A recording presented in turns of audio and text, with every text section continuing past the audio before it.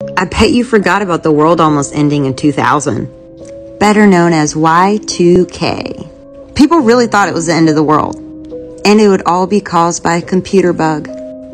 But the bug was very real. They just spent a lot of time and money fixing it. But if they didn't, who would have known what would happen? Pretty much here's what this bug did.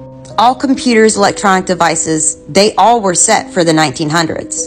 Instead of lapping over to 2000, they'd reset to 1900. They weren't programmed properly. And this was global. So banks, hospitals, schools, airports, everything like that. Their computer systems would just corrupt. Everything would shut down. We would lose power. We would go back to the dark ages. It was so huge that even companies were jumping on board with it. The Y2K bug was real. Everyone thought nuclear power plants were going to melt and explode. Airplanes would fall from the sky. Everything electrical would just give up. Which is pretty crazy when you think about it. We definitely didn't know as much about technology then as we do now. A lot of people started preparing, stocking up on food, building shelters, all kinds of things. I've heard some pretty wild stories.